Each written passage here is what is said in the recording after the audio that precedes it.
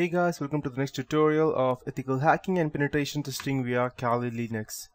So even if you knew how to go ahead and secure your Wi-Fi network and you have already done so, you probably will find all the encryption acronyms a little bit puzzling. So today you will I will go ahead and highlight the differences between encryption standards like WEP, WPA and WPA2 and why it matters, which acronym you slap on your home Wi-Fi network is more important, and later on I'll be teaching you how we could go ahead and try to bypass these securities.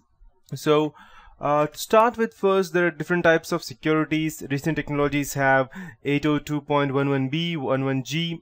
Most commonly used are 11v, that's up to 11 Mbps, and 11b and 11g are not that famous, but they're used in very large companies because they have extreme high speed. 802.11b uses security techniques like WEP to make the network secure, but WEP is not that secure as per my experience. And not only my experience, even if you go ahead and check on the internet, it's very easy to go ahead and crack the WEP encryption. That's why. And finally we have the IEEE that came up to 802.11x standards for wireless Ethernet.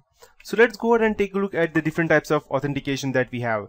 And the first one is WEP, and after that we have WPA, WPA2 and 802.1x authentication. But I won't be teaching you much about 802.1x because normally people only go ahead and use WPA2 no matter what kind of organization they are in.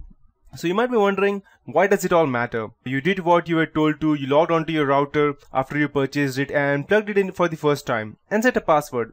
What does it matter what the little acronym next to the security encryption standard you choose was?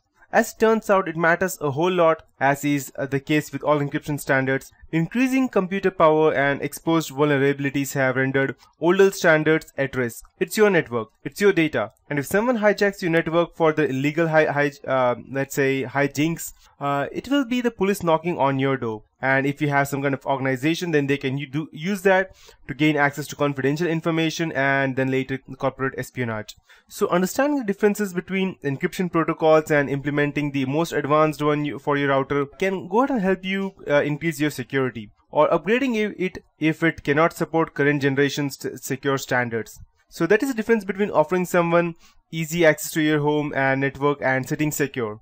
So let's start with these four types of authentication. Since the late 1990s, Wi-Fi security algorithms have undergone multiple upgrades with outright depreciation of older algorithms and significant revision to upgrade newer algorithms.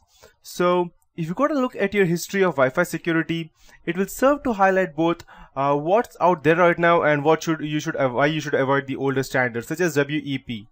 So I'll just go to the next. Okay, so this is what a WEP looks like, and WEP, that is the full form is wide equivalent privacy.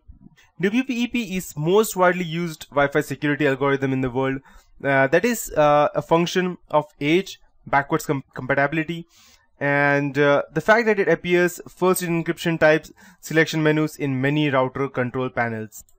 WEP was ratified as a Wi-Fi security standard in the September 1999, and the first versions of WEP were not particularly strong. Even for that time, they were released because United States restrictions on the export of various cryptographic technology led to manufacturers restricting the devices to only 64-bit encryption, whereas this was this was only a 64-bit encryption. When restrictions were lifted, it was increased to 128-bit despite of the introduction of 256-bit WEP encryption. So 128-bit remains one of the most common implementation standards. Despite revisions to the algorithms and increased key size in the WEP, over time numerous security flaws were discovered in the WEP standard.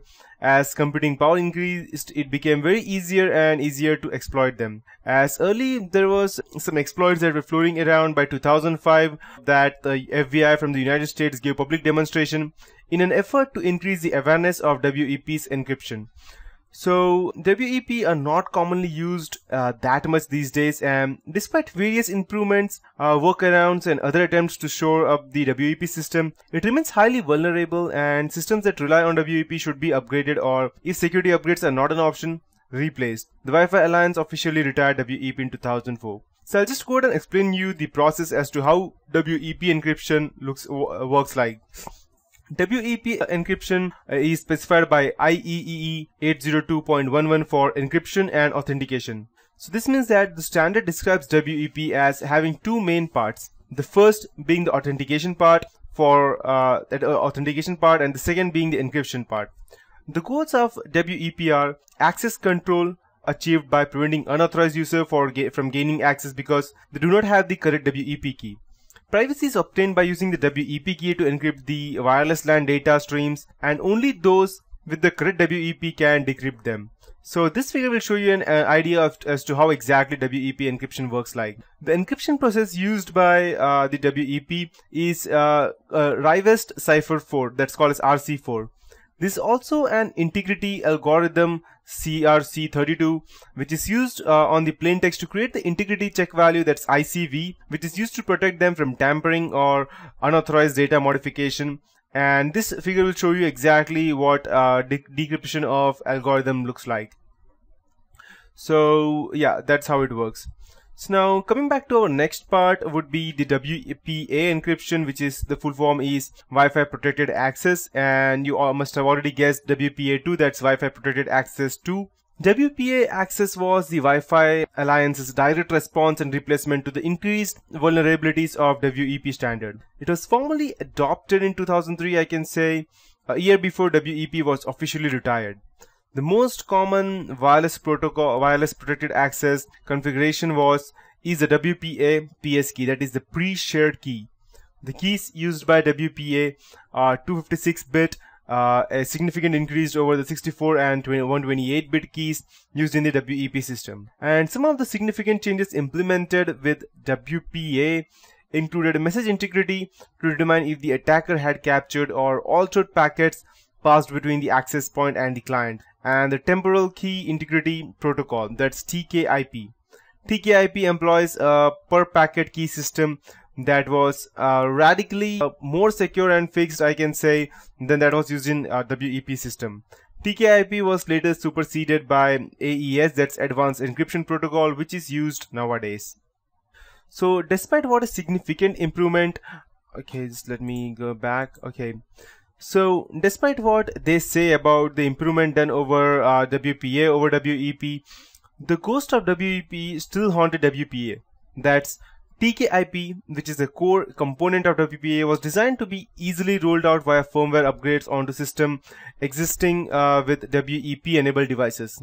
So as such, it had to recycle certain elements used in the WEP system, which ultimately were exploited. It became some kind of backdoor for hackers to go ahead and gain access into that. So WPA, like its predecessor WEP, it has been shown via both proof of concept and public demonstration to be very vulnerable to intrusion. Interestingly, the process by which WPA is usually breached is not a direct attack on WPA algorithm, but by attacks on a simply witness system that was rolled out with WPA and Wi-Fi protected access, that's WPS. It was designed to make it easy to link devices to modern access points. And to be more precise, if I tell you how it works, WPA, that's Wi-Fi protected access, it is a subset of 802.11i security protocol, and it was used to improve encryption and authentication capabilities to the IEEE wired equivalent privacy, that's a WEP protocol. The 802.11 work group has been developing a security standard, that's 802.11i. The decision was made to take the stable parts of the upcoming 802.11i standard and implement them into a standard that would provide wireless security until the 802.11i standard was finalized. So the standard takes these 6 elements of the 802.11i protocol and puts them together to increase the security provided by WEP.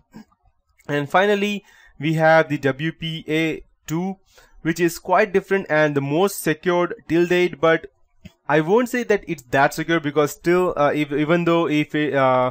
matter how secure it is still crackable, but not as much as the WPE or WPA or WEP.